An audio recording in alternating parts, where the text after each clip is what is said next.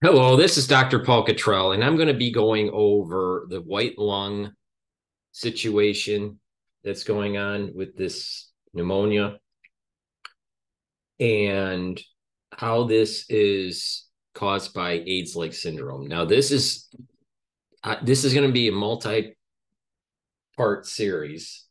Um, I'm recording this on December 5th, 2023.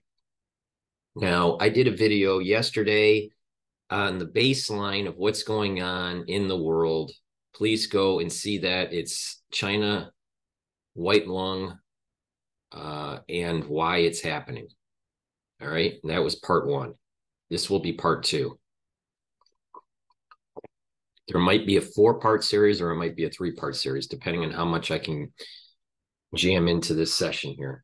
So this is going to be a little complicated here. So I've broken it up into different pieces.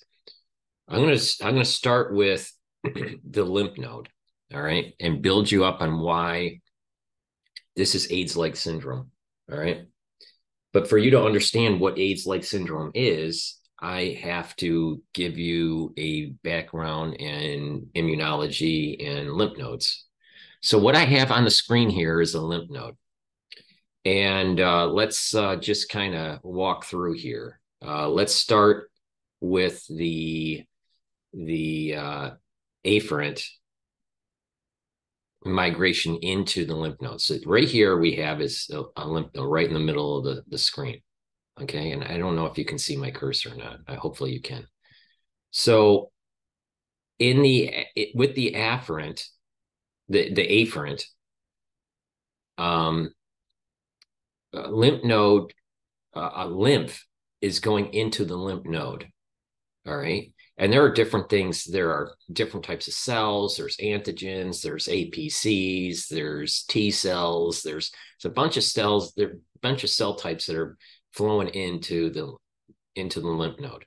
And then it'll go into different sections. I'll have another slide that shows a little bit more of the detail of the actual anatomy of the lymph node.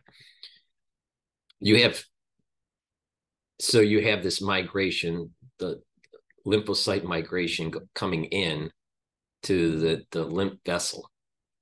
All right. This is the afferent. Afferent meaning going into, efferent leaving. Okay. So you have the afferent coming in, and then the convex section of the lymph node is the efferent that's leading out. Okay. Now you have the cortex, and that cortex, there's some complexity. There's light and dark cortex, but we're not showing that. And then there's the paracortex, which is next to or to the or around the cortex. So this cortex primarily has B cell activation. All right. Now we're talking in generic terms here. There's some nuances if you really want to get at the Ph.D. level, but let's just stick with the basics here. So there's B cell activation that's going on in the cortex. Okay. And there are what is called follicles, primary and secondary follicles in germinal nodes. All right. Now, in the paracortex, it's primarily the T cell activation. All right, so you have B cell activation in the cortex of the lymph node, and you have T cell activation in the paracortex. Now you have the medulla of the lymph node, right? And this is where you have lymphatic accumulation that's taking place to be able to start leaving the lymph node. And in the paracortex, not only do you have T cell activation, but you need T cell suppression. And this is going to be important because when we start going into the details of the AIDS-like syndrome, there is this interplay that's happening between T cell suppression and T cell activation. Okay. Now,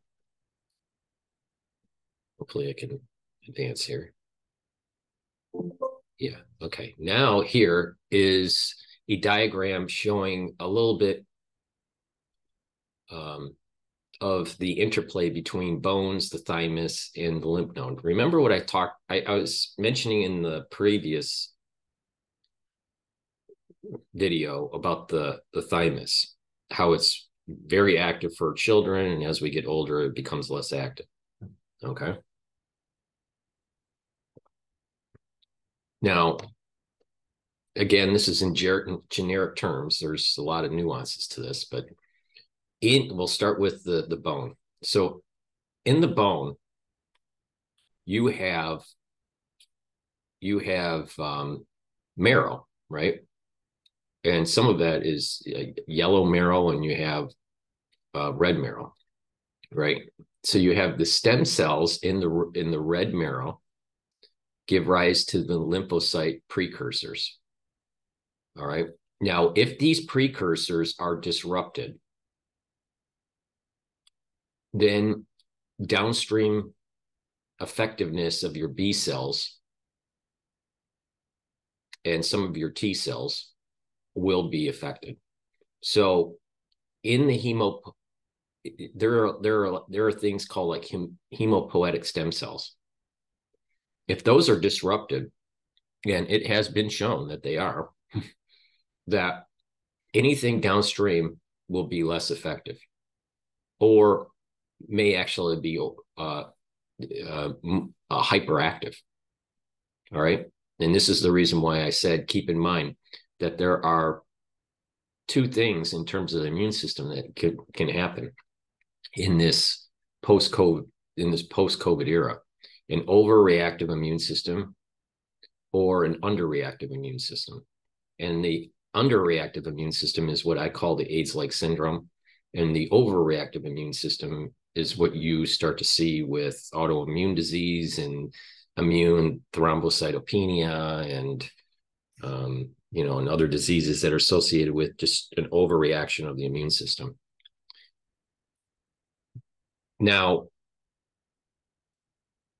this precursor that's coming out, this lymphocyte precursor that's coming out, there are two types. All right. One's going to be going and eventually turn into a T cell, and the other is going to be, some are going to be, there's actually a lot of different precursors that are coming from the hemopoietic stem cell. But we're just focused on the T cell, the lymphocyte precursors that end up being a T cell or a B cell. Okay. So one of these precursors ends up going into the thymus. The other precursor is going to end up going into the lymph node. All right. So let's start with the one that's going into the thymus. So in the thymus, you will have this precursor that will eventually start to mature, and it will actually turn into, through a complex cascade of chemical signaling, turn into a type of T cell. Okay. Now there are different types of T cells, but we'll get to that shortly. Then the other precursor, the B cell, some of these lymphocyte precursors from the bone marrow will end up being B cells, and they'll go to the lymph node. Now, the B cells and the T cells go to the lymph node, and they domicile in different locations. All right. Remember what the previous slide showed. The T cells domicile in the paracortex, and then there's actually a boundary called the BT zone. So this is a T zone. The paracortex is a T zone. The B zone is the cortex for the B cells, and then they kind of overlap in a BT zone. Okay. That's important. But just to remember, they domicile in the lymph node in different areas. T cell in the paracortex and B cells in the cortex. All right. So both T cells and B cells are transported through the blood to the lymphatic organs, such as the lymph nodes and the spleen. Okay. So there's this kind of flow. All right. It's going to the thymus through blood, transport, right? And then you have the lymphatic tissue that's actually coming in from the afferent, the lymphatic, um, the lymph, the fluid, the lymph that's going into the lymphatic tissue, which is, you know, some of that stuff is actually the actual lymph node. All right. So keep that in mind. All right. Blood transport of the precursors to the thymus and to the lymph node, and then the lymph node it domiciles. All right. Now there is some immune stuff that's going on with the spleen, but we're just going to stick with this in this presentation. I just want to kind of really focus on the lymph node. Okay. Now what's going on? How does this all flow? What's the flow of this? All right. So we want to start. Remember what I said. Lymph comes from the lymph is coming from the lymphatic circulation into the lymph node. All right. There's kind of this fluid that is in the extracellular matrix that starts to filter into the lymphatic system. So we have a venous system, right? We have a atrial system, and we have this lymphatic system that kind of follows each other. Okay. Now you have afferent and efferent. Afferent goes into the lymph node, and efferent goes out of the lymph node. So here we have afferent lymphatics. Okay, it's going into the lymph node, and it's carrying the lymph. So this is the fluid from the peripheral tissue. The afferent lymphatics penetrate the capsule of the lymph node on the side opposite the hilum. Now the hilum is where you have the efferent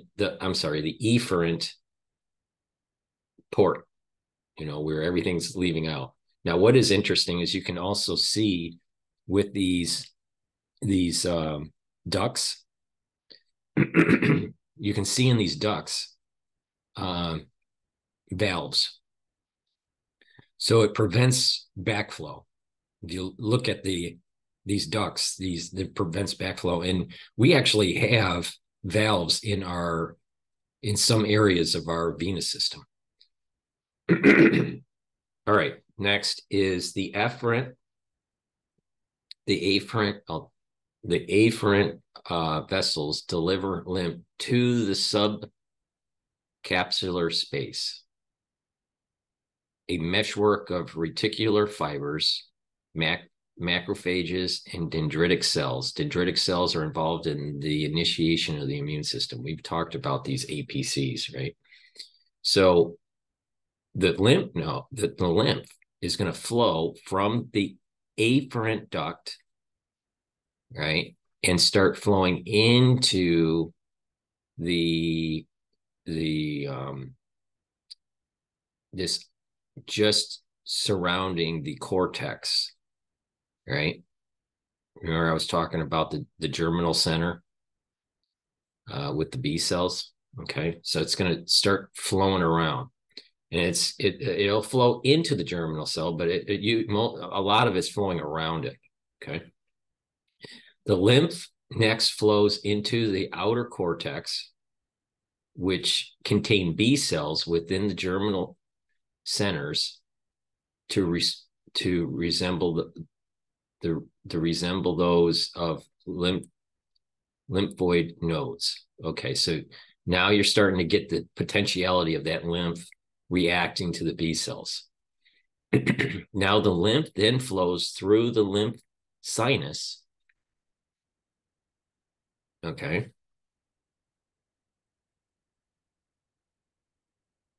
Into this deep cortex, which is dominated by the T cells.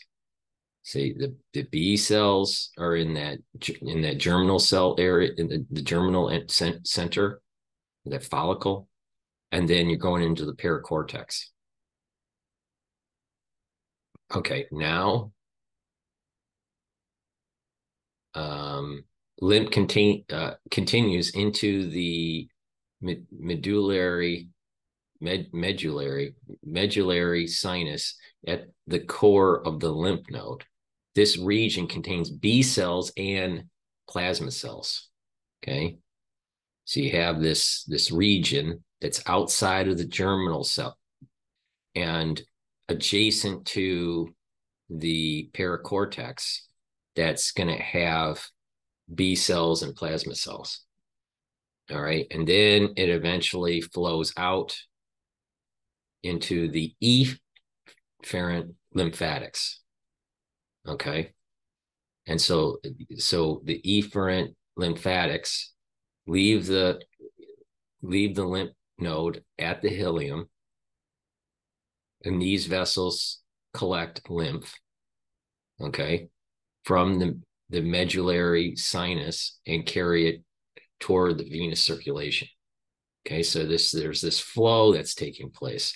And so you can kind of view there's a lot of similarities between the lymph node and actually the spleen. But the spleen is filtering blood, really. This is filtering lymph. But you can kind of see that these nodes that are chained along our venous system are kind of like little filters, right? Little filters. And they have B cells and T cells in there. There's a lot going on with it. Okay, so let's go into a little bit more. Let's kind of, again, we have the afferent lymphatic coming in, and you can see the little valve that's happening up in the upper part of this diagram, right? And then this subcapillary sinus that it flows around, and then the cortical sinus, and then into the medulla or the medullary area, and then the hilum, and then out into the efferent lymphatic system. And then obviously you have the blood coming in through the artery and exiting out through the venous system. You have basically a paracortex that's in the center of the node, and you have a cortex that is just below the subcapillary sinus. All right, and within the cortex, you have what is called a primary follicle. All right, now the secondary follicle will have a mantle zone, which is the outer shell of the secondary follicle, and a germinal center. And in the cortex, you're going to have B cells. In the paracortex, you're going to have T cells and dendritic cells, right? But also in the cortex, you'll have follicular dendritic cells. Remember, the dendrites have an antigen that it's going to present, and subcapsular macrophages. So you're going to have macrophages and follicular dendritic cells in the cortex with the B cells. And in the paracortex, you're going to have the T cells and the dendritic cells.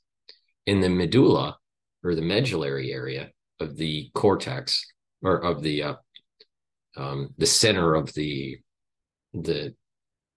lymph node, will be the macrophages and the plasma cells that we talked about in the previous slide. So this gives you a little bit more of a diagram, understanding that the afferent flow of the lymph coming through the subcapillary sinus down into the cortical sinus, into medulla or the medullary sinus into the ileum and then out through the efferent lymph vessel. Now, there's a lot of activation that's taking place between the cortex and the paracortex. All right. Now, we need to go into a little bit of detail on that. Okay. So this is a schematic of a lymph node.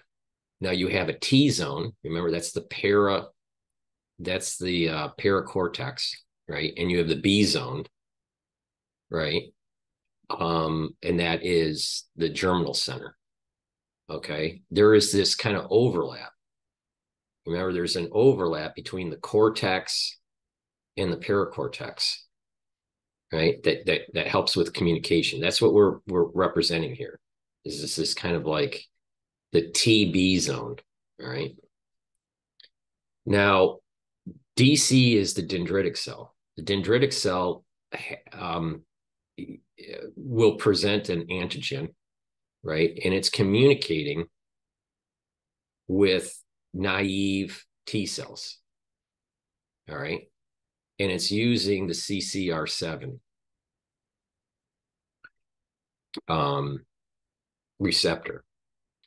All right, now you have what is called follicular homing. Okay, so once you have this naive T cell in the T zone, so in the paracortex zone that's close to the cortex zone, it will hone, okay, through chemotaxing. And this is your T cell. It's the FH or FH cells. So I'll go into detail a little bit more about this. So now you have a cell that is primarily using the CXCR5. Now you remember CCR7 and CXCR5s. These are important, especially in HIV. And I've been saying that there is some sort of play with the CCR7 and the CXCR5 and 4 of T cells for SARS-CoV-2. Now, and that will be an element of this AIDS-like syndrome that I'm talking about. So if you can affect the CCR7 and or the CXCR5 and or the CXCR5, then you are inhibiting the reaction that this is starting to try to do. So part of AIDS-like syndrome is inhibiting this process. It's not the only way that AIDS-like syndrome can happen, but it's one of the ways. Okay, it's through the CCR7 and the CXCR5. All right, then there's this. If nothing's inhibiting, you got to remember this schematic is normal process. But if you're inhibiting one of these normal processes, then you're not going to be able to create effective memory and effector B cells. Okay, so this diagram is showing normal process, but just keep in mind, if you inhibit something in this normal process, you're going to have the AIDS-like syndrome.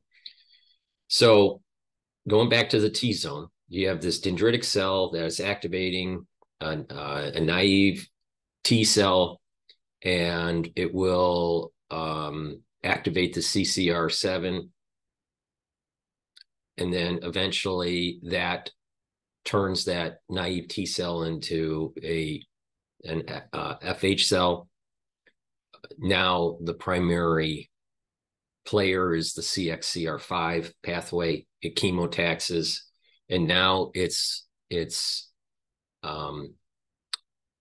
communicating with the B cell.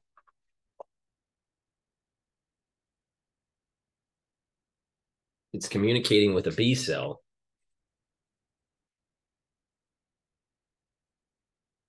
And by doing so, they'll go through a whole chemical process through the CXCL13, and eventually it'll say in the germinal cell, in the germinal center of the lymph node in this cortex, right? there's going to be a production, an activation and production of B cells.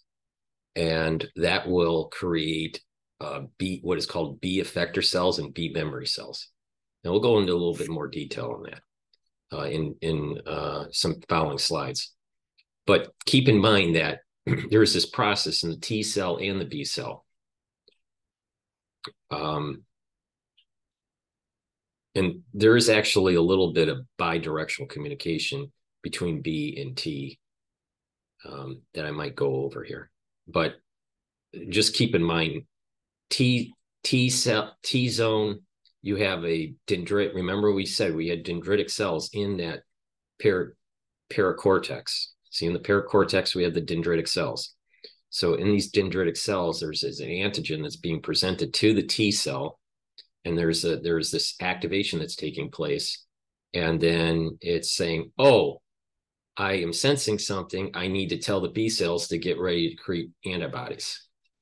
But in AIDS-like syndrome, if you can inhibit the CCR7 pathway or the CXCR5 pathway, then you're slowing down the production of the B effector cells and the B memory cells. All right, now we want to go into a little bit of detail on through a schematic on what these T helper cells. There's different types of T helper cells. Okay, so first there is this antigen recognition through the APC, the antigen presenting cell. Then there's the clonal selection, and then there is the interleukins secretion. Okay, so let's start with the antigen recognition. All right, so your APC will have an MHC2 receptor. So what happens is the APC brings in the antigen, some sort of protein from bacteria or a virus or whatever, it doesn't matter. All right, and then, or, a protein that's created or presented through an inoculation. And it presents itself on the MHC2. Now, there are two types of MHCs. So the MHC1 is for the CD8 and MHC2 is for CD4. So if it's being presented on MHC2, it's going to activate a CD4 positive T cell. If it's on an MHC1, then it's going to be activating a CD8 positive cell. And keep that in mind, that if you have a downregulation of, let's say, CD8 positives, then that whole pathway of the MHC1 is inhibited. If you have something inhibiting the CD4 positive or the MHC2, like a sub-super antigen, then you are inhibiting this reaction. And this is why sub-super antigen pathways can lead to AIDS-like syndrome. Okay, so in this case, you have APC bringing in, presenting on the MHC2, and the CD4 positive attaching. There's a lot of things going on here, right? This is just generic representation. There's a lot of chemicals being released by the APC and the CD4 positive, and there's other connections that are taking place, but this is just a generic.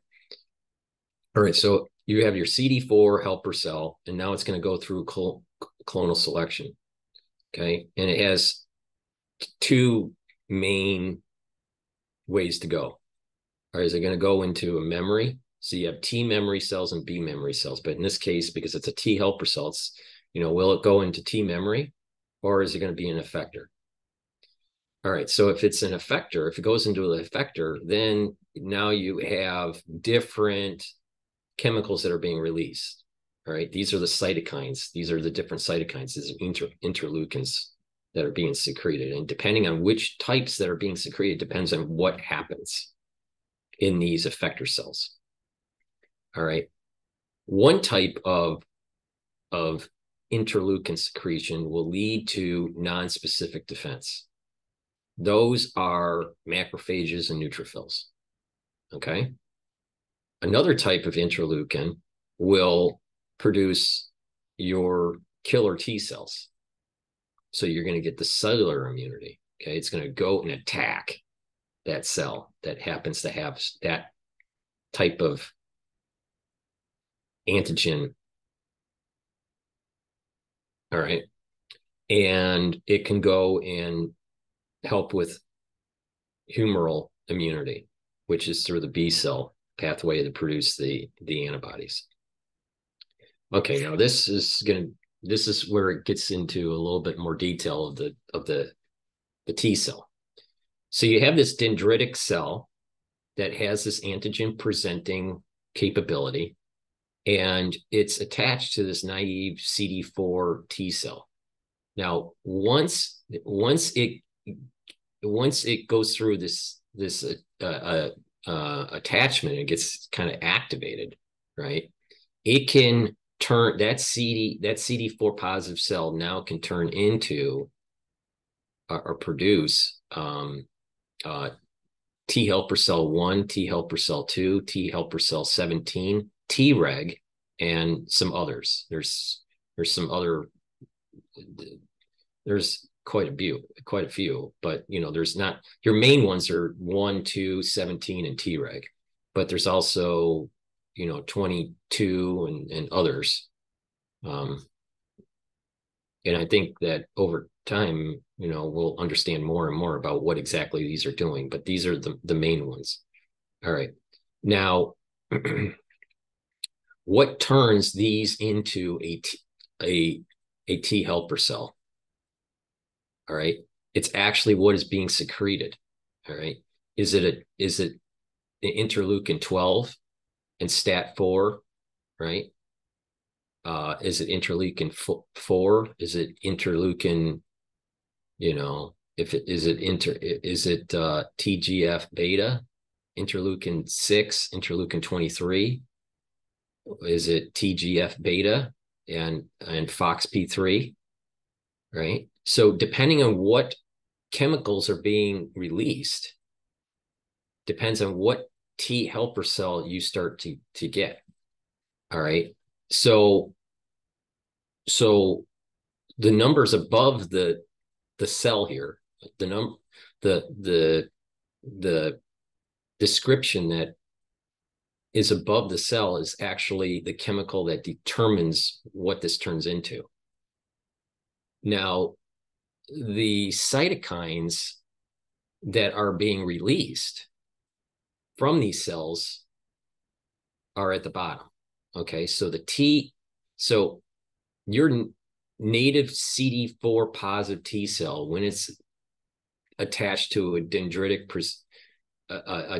that's presenting an antigen, all right, and it's activating this naive CD4, it will start to secrete. There's chemicals that are communicating between the dendrite and the naive CD4, right? And if that chemical, let's say, happens to be interleukin 12, then you're going to create this T helper cell 1. If that T helper cell 1 is created, right, then you have this interferon gamma and TNF alpha that is going to be produced by that T helper cell. Now, why is that important? The T helper cell 1 is going to help with fighting viruses, intracellular bacteria, okay? Intra meaning out inside the cell. So this is going to be important for cells that have been infected by viruses and bacteria, okay? Now, if you have a low count on your T helper cell 1, then you're going to have problems fighting bacterial infections and viruses. All right. Now that inhibiting factor could be all the way up at the naive CD4 T cell interaction with the dendrite through some sort of inhibitor, or it could be inhibiting the IL-12 chemical locally, or it it has disrupted remember when I said that these precursor cells that are coming out of the bone marrow, if they've been disrupted in such a way that it prevents the T helper cell 1 from being activated. All right. All these inhibiting or disruptions that I'm talking about would lead to AIDS-like syndrome. Okay, now for the T helper cell 2. If interleukin 4 is released after this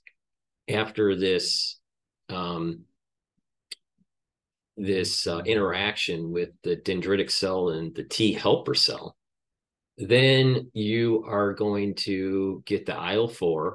You might get IL-4 and some other chemicals, and that will create the Th2, the T helper cell 2. That T helper cell 2 will produce IL-4, IL-5, and IL-13. Why is that important? Well, this is the humoral immunity for extracellular pathogens.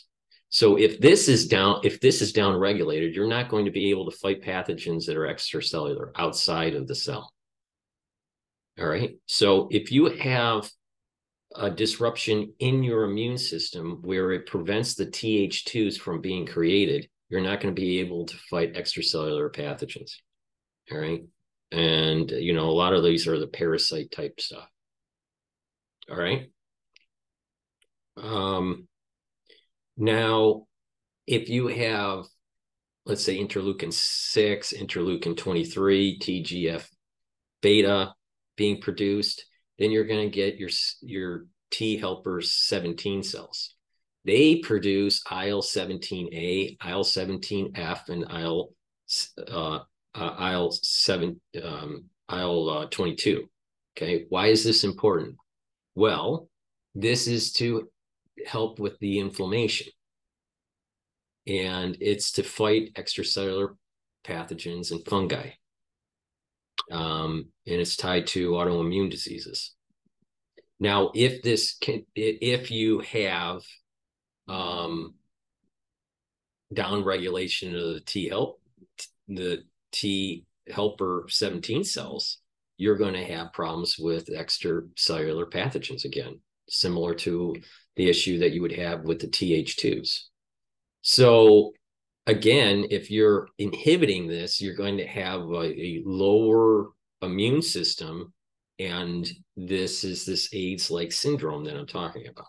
Now, TGF beta, if it was produced with the FOXP3, you will get Treg. Now, Treg acts the opposite. Treg gets rid of and kind of prevents an overreaction of the immune system. So this is called immune regulation and peripheral tolerance. Okay. So the Treg cells produce the TGF beta and the IL-10. IL-10 is considered an anti-inflammatory cytokine. All right. So you have pro-inflammatory cytokines and anti-inflammatory cytokines. Now, what is interesting with Th2 is that IL-4 is also considered pro-inflammatory at times and anti-inflammatory at times. So there is an interplay that takes place with the Treg and the Th2s. But just for simplicity here, Treg is to basically bring the immune system down so it's not overactive. Now, ones that have autoimmune diseases, their Treg can be not working correctly, and it can't suppress the Th1s, the Th2s, the Th17s. All right. If it's overproduced, if Treg is overproduced, then it suppresses the immune system too much, and hence you get AIDS-like syndrome. So if you have a disruption in the dendritic, let's say you have interaction between the dendritic cell and the naive CD4s, right? T cell.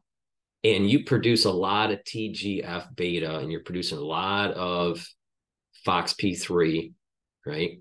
For some reason, let's say those precursor T cells were disrupted through the V or through CV, and through an inoculation or through a natural infection, through the crisis we just went through, and you have an overproduction of TGF beta with FOXP3, and you produce too much of the Treg and not enough of the other cells like the Th1s, the Th2s, the T17s, then what will happen is that you'll actually have a low effective CD4 positive count because you have an overreactive Treg count. That's AIDS-like. That's another example of AIDS-like syndrome. All right, so now when you have Treg, then that will produce the TGF beta and the IL-10, and there's an interplay to get rid of and slow down the production of the T1s, the T2s, and the Th17s. All right, and then there are these other versions of T helper cells that we're not going to go into detail on. Now, in the next diagram, this is showing the interplay. Okay, it's a little complicated here, but let's try to walk through it.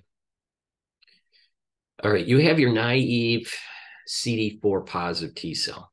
Now, if it's producing IL-12, then you're going to go into you're going to create a T helper cell 1.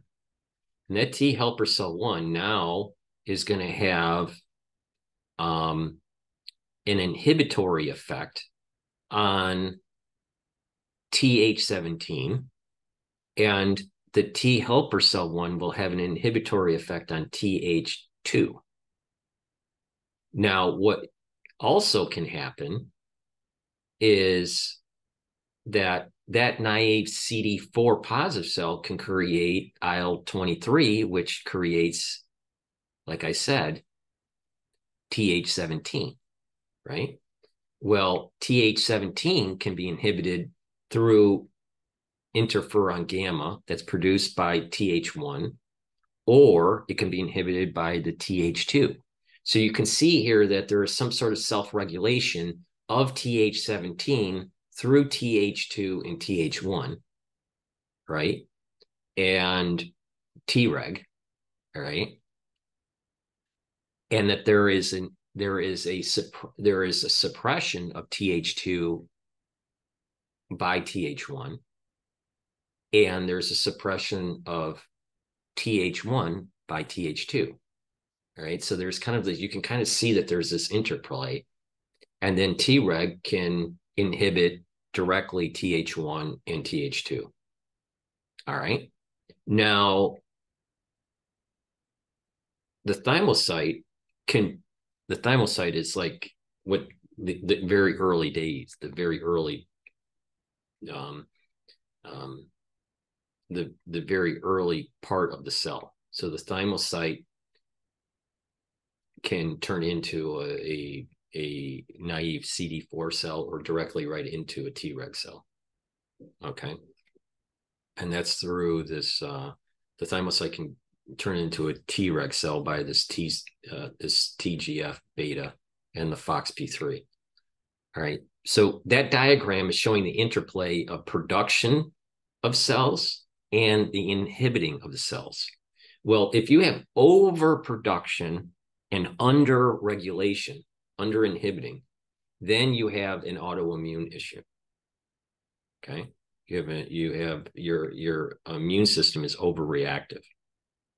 All right. Now, if you have an over-inhibiting part of this diagram and an underproduction or normal production, and you have an over-inhibiting component to this diagram, then you're going to have the AIDS-like syndrome that is taking place. For example, if you have a system that's over inhibiting Th1 because of Th2 production, then you will have problems with fighting intercellular bacterial viruses, intercellular bacteria and viruses. All right. so that you can have a high Th2 count and a low Th1 count and show AIDS-like syndrome. All right.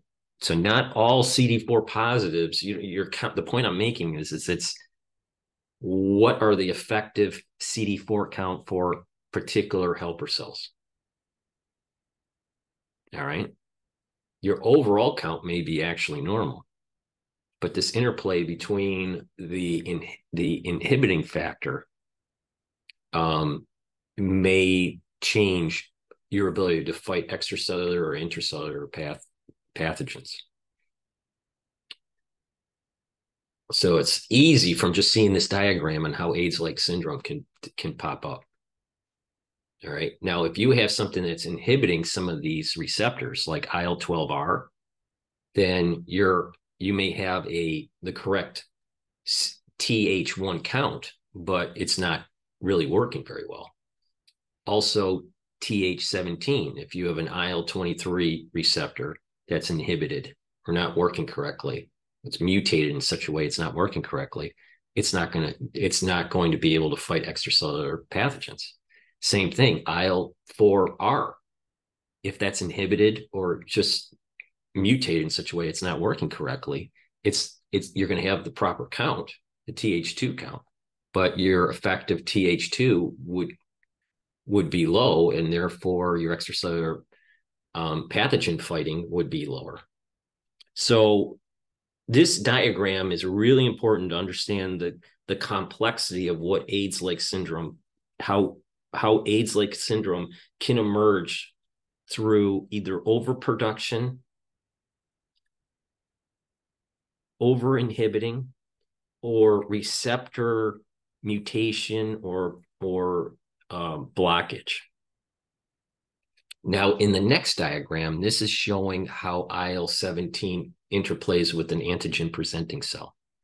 Okay, so on the left, you have this antigen-presenting cell, and it's producing a cytokine, which is IL-23. Remember, IL-23 helps to create a Th17 cell. Okay, and that APC, right, is producing a certain cytokine, right? And that receptor, let's say, is active and be able to capture that cytokine. And now it activates this cell and it helps with producing the Th17, and then the Th17 now can release interleukin 17. Okay, so that this is how the dendritic cell is so important with this interplay with the naive CD4 T cell to create the cells that to help create these Th17s. All right, you can apply the same concept on how the Th1s and the Th2s. The dendritic cell can secrete the IL-4 to help create the Th2. It's the same kind of mechanism. All right, now on the right side here is a antigen presenting cell, and it is using the CD1 pathway. There's a glycolipid antigen, and it's attached to a T cell receptor that's kind of generic. All right, and this is another way where it can produce IL-17. Okay, so we spent a lot of time on this slide to understand the complexity of naive CD4s turning into Th1s, Th2s, T17s, and Tregs, and how this interplay between them can be inhibitory. Now, here's another diagram where you have the naive T cell, again, through the receptor CCR7, and CCR7 is tied to HIV, CXCR5 tied to HIV. All right. Now, if they're not working right, these cells aren't going to be able to do these T cell subsets. All right. Now, if a pathogen can get into the, and activate, you use that receptor and get into the cell, this naive T cell or activated T cell, either through the CCR7 or CXCR5, then it could disrupt the cell. All right, which I think it is happening with SARS-CoV-2. Now, T cell subsets, again, like I said, we have the T helper cell 1, 2, 17 Treg, and the FH that we were talking about earlier. Okay. And inside, we have, for the TH1, we have the CXCR3. That's an important receptor. On the 17, we have a CCR6 receptor that's important. And on the TFH, we have CXCR5. All right. Now, there are cytokines that are produced, right? Now you got to remember, what created the TH1? Well, it's, the IL-12 and the IL-27. What creates the TH2? Well, it's from the activator T cell, and it's this interplay with that dendrite, right? Remember, there's these dendrite activations and stuff. So you have the IL-4 that helps produce the TH2 and the IL-25.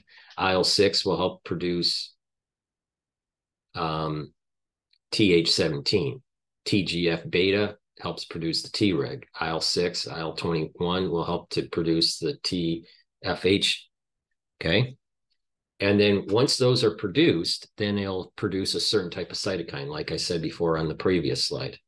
For example, your activated T cell, I'm sorry, your naive T cell is activated through this interplay with the dendrite, right? And then there's a secretion, let's say IL-4 and IL-25. Then you'll get TH2 cells, T cells, and then that will start to produce IL-4, IL-5, and IL-13 cytokines. Well, what's that for? Well, it's to help to kill parasites. So this slide is another representation of the previous slide, but it's showing a little bit more of this interplay between the active T cell through the CXCR5. Okay. So that, I think, that's all I had for the explanation of the lymph node, right? And how that all is playing, and this interplay with the CD4s. We just covered CD4s. There's also CD8s, right? And, natural killer cells. But you can see that in the next video, I'll start to go into a little bit more detail on the AIDS-like syndrome. But you can get your feet is wet now to understand all these complex things that can happen with AIDS-like syndrome, and how, by not having, let's say, the right number of workable or active TH1s, how bacterial infections and viral infections can start to sprout up. And if you have an overproduction of Treg, how it could bring down your immune system. So what we're seeing with the white lung, pneumonia, and these other, and the key is that it's happening also on the same landscape as RSV and influenza. All right.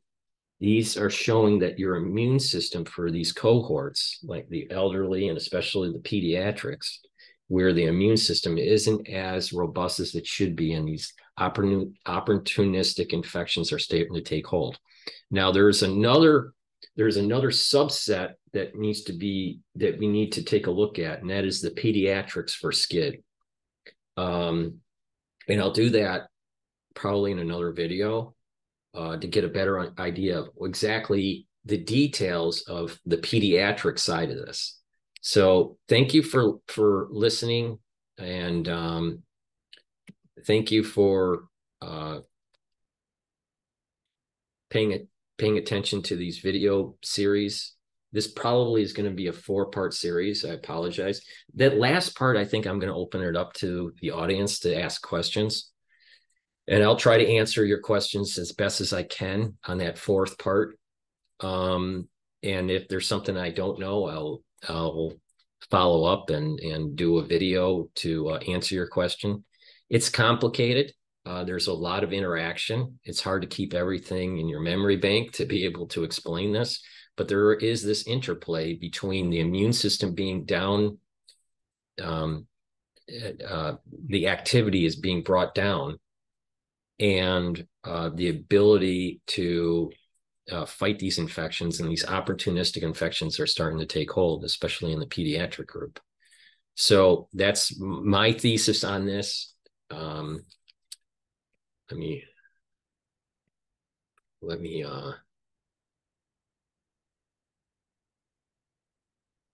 there was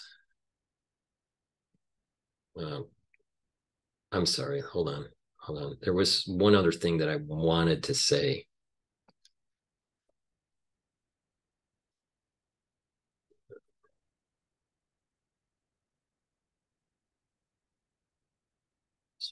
I wanted to say that to explain.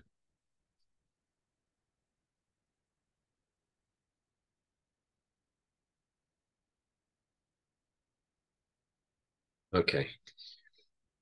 There was a piece of this that I wanted to kind of go in a little bit more detail, and I apologize for not doing it. So I'm gonna bring it up right now. Okay. All right. So let's walk through. Remember what I was saying, that you have lymph coming into the lymph node. All right. And you have antigens that are coming from either bacteria or viruses or whatever, right? And it's coming into the afferent vessel into the lymph node. Okay.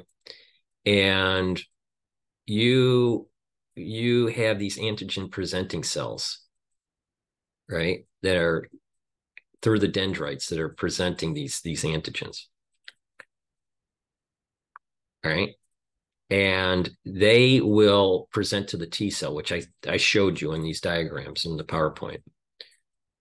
Now, they can be activated, right? But there's also another interplay that can happen, which is important to go over here. B cells can be activated through the afferent lymph, right? We just focused on the T cell side of this. All right. So a B cell can acquire an antigen. All right. And you got to remember, these B cells are in that germinal center in the cortex, right? So when these B cells bind to this antigen and they get activated, they can immediately create IgMs. Okay. So this is where the IgM part of this starts to take hold. All right. Now with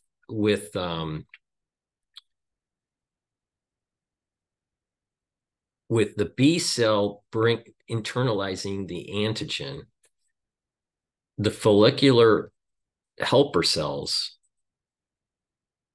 near this T zone, B zone that I was talking about, because remember, in the paracortex, in the cortex, there's this zone right next to each other where there's this communication that's going on between the B cell and the T cell. This is the B and T cell zone interface, right? Well, you can have a B cell that is internalizing antigen, right? Now, two things can happen. That B cell will immediately start to secrete antibodies, right?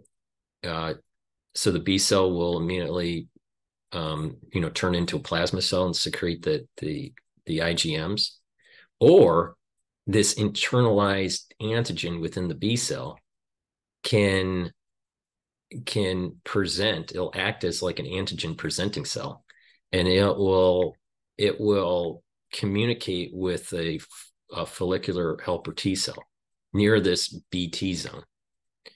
Now, when this follicular helper T cell is activated, all right, this will start to upregulate a receptor, or not a receptor, a ligand, CD. It's called a CD40L, and that will help to produce class switching. So there's this isotype class switching for a B cell. When that happens, then you can switch to IgMs and other types. So I didn't really go into detail about class switching, but some of this class switching is starting to take place in the lymph node, which is something I didn't bring up. So in AIDS-like syndrome, if you can inhibit the CD40L or the CD40 receptor, so the ligand or the receptor, then you're preventing the class switching from taking place, and you have a depleted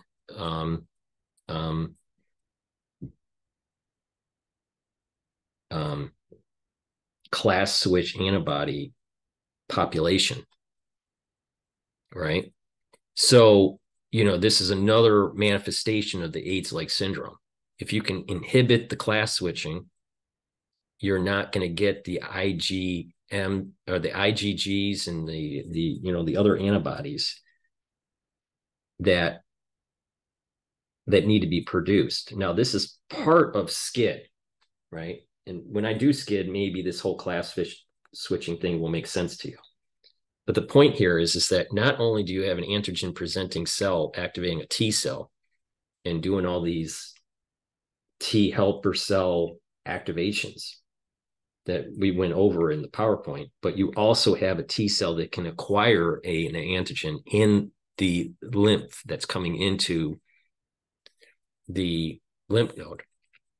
And some of these B cells will activate and turn into plasma cells and create IgMs.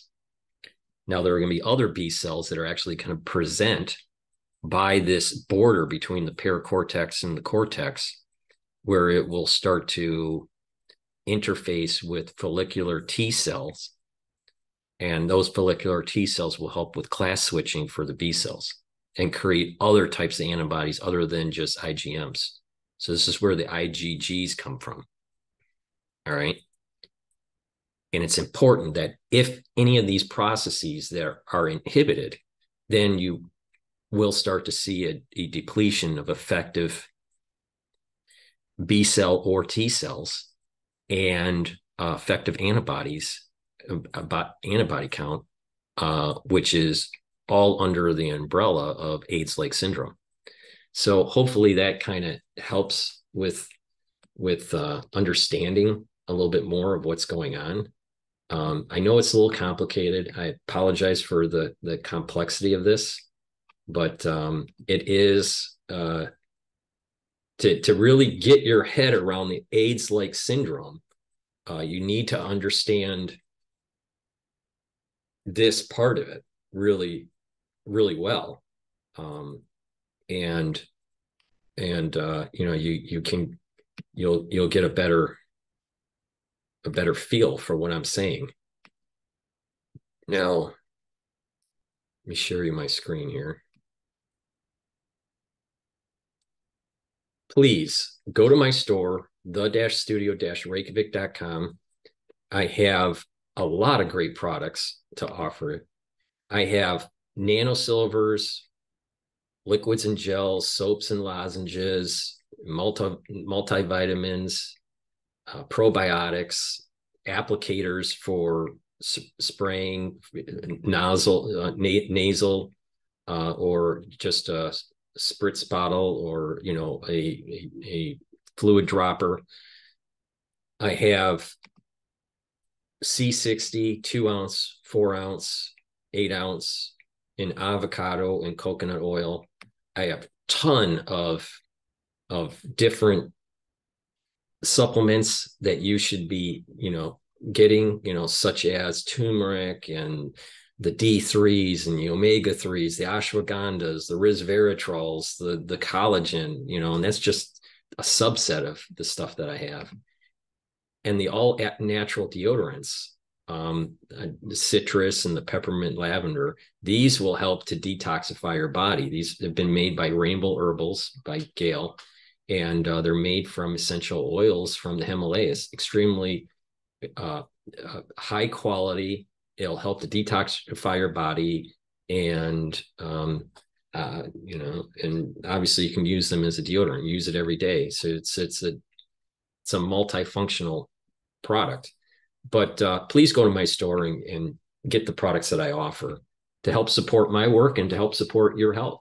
I've been saying on many of my videos, the benefits of these. So I'm not going to do that in this video, but please go to the store, the-studio-reykjavik.com, and get the products that will help with your health, especially the toothpaste and the Max 35s and the C60s, the ashwagandha, the turmerics, and the lozenges. We're in the cold season. And then, I have a lot of these different structural nanosilver soaps that are very, very high quality. So please go to the store, the-studio-reykjavik.com. Thank you for listening. Please subscribe to all my channels. I have 3 channels on YouTube. I have Rumble, Bitchute, and Brighteon. Please subscribe. The links are in the description of this video and in all my videos. And thank you for your support, and have a nice day.